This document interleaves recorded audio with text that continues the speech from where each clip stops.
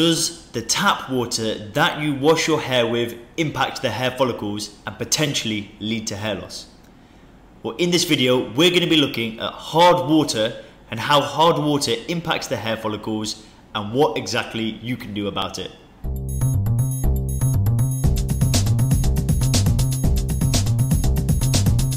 So guys, before we get into the video, if you're worried about your own hair loss, what you can do is you can click the link in the description and our Hairguard specialist will give you a full analysis of your hair. All you've got to do is simply click the link in the description and then upload a hair selfie. So what you're going to learn about today in this video is we're first going to look at what hard water is, then we're going to look at how to know if you're using hard water, then we're going to talk about some of the consequences of using hard water on the hair. Then we're going to have a look at calcium deposits contribution to hair loss. Then finally, we're going to talk about how you can stop hard water from ruining your hair. Now first, what we're going to do is we're going to clear the concept of hard water before answering the question of whether or not it causes hair loss. First, not all water is defined as hard, and you should understand this before you jump to any conclusions. So let's have a look at what hard water is. Let's first clear the concept of hard water. Not all water is defined as hard. Hard water is the opposite of soft water, which by its definition is surface water with lower concentrations of ions such as calcium and magnesium.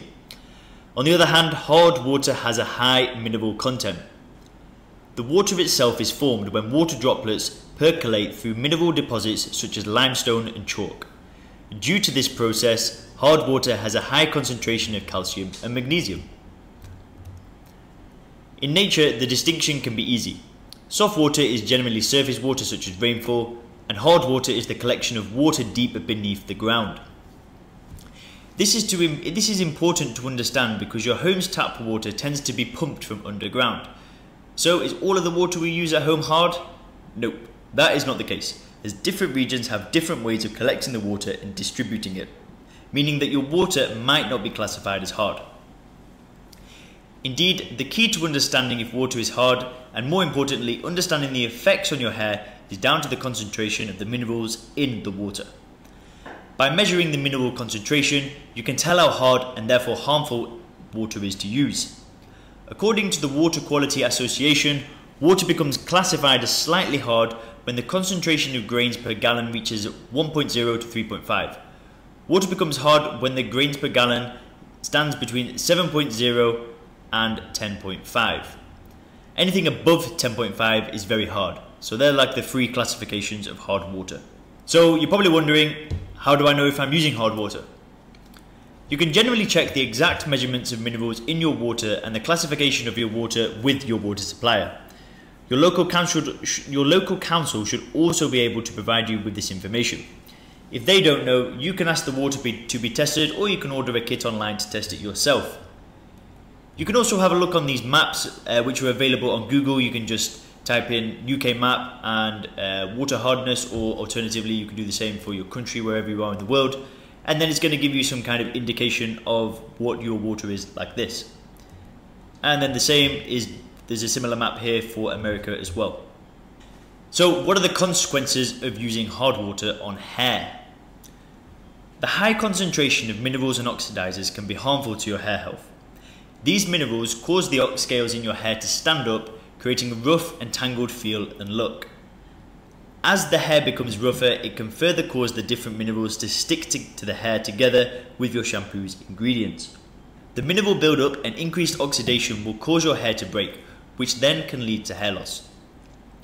There are also theories that point to the problem of negatively charged hard water and positively charged hair to cause a bad reaction that damages hair. That, however, research is not conclusive and it's not scientifically possible yet to claim hard water causes hair loss. But this doesn't mean that it doesn't have an impact on your hair health or that there's no connection with the two. Scientists do agree that hard water, due to its high concentration of minerals, does cause the hair to feel different. So do calcium deposits contribute to hair loss? Hard water is essentially calcium carbonate, and when this calcium comes into contact with your hair and scalp, this can lead to calcification, which researchers have shown can cause hair loss. Calcification can start to restrict blood flow to the hair follicles and cause inflammation in the scalp. These are two things that lead to the destruction of hair follicles. Because of this, we recommend using magnesium oil in your own homemade shampoo to counteract the effects of the calcium deposits. So, how can you stop hard water from ruining your hair? What are the measures you can take to prevent the damage? There are essentially 3 ways to counter the harmful effects of hard water on your hair. First, you can soften your water by installing a filter to your water system.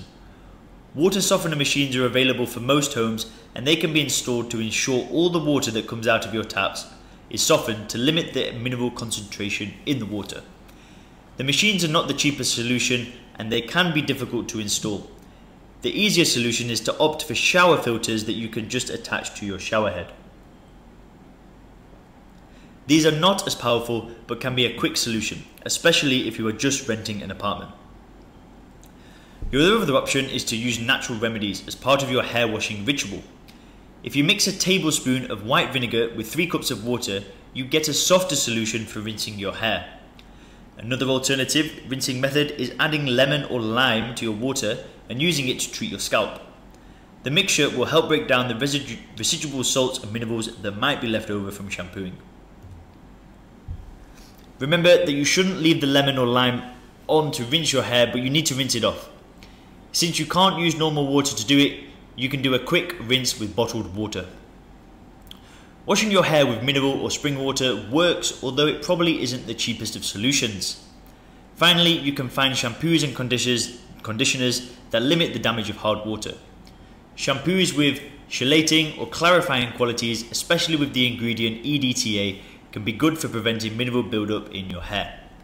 However, the shampoo is rather harsh, so you don't want to use it more than once a week. You should also always use conditioner after washing with the shampoo. The best option is to make your shampoos at home using apple cider vinegar as the base ingredient. Also, argan oil is a great moisturizing ingredient. You can also rub coconut oil into your hair after washing it. The special shampoos and conditioners aren't the cheapest, so browse hotuksavings.co.uk for discounts on these products. You may also want to consider supplementing with a good source of magnesium, which will help to balance the excess calcium on the scalp, and we suggest magnesium orotate. Now, when it comes to your hair loss, you don't want to take unnecessary chances. While the evidence is not quite there to blame hard water, there's enough to realise that it does have an impact, and not a positive one. As the video has shown, it's also not that difficult to combat the effects of hard water. You just need to take out your wallet and pick affordable solutions to counter the effects. So guys, that's what we've got for you today on hard water. If you're worried about your own hair loss, don't forget to click the link in the description and you can get your free Hairguard analysis. And if you've not already hit subscribe, please make sure to hit subscribe. I'll see you in the next video.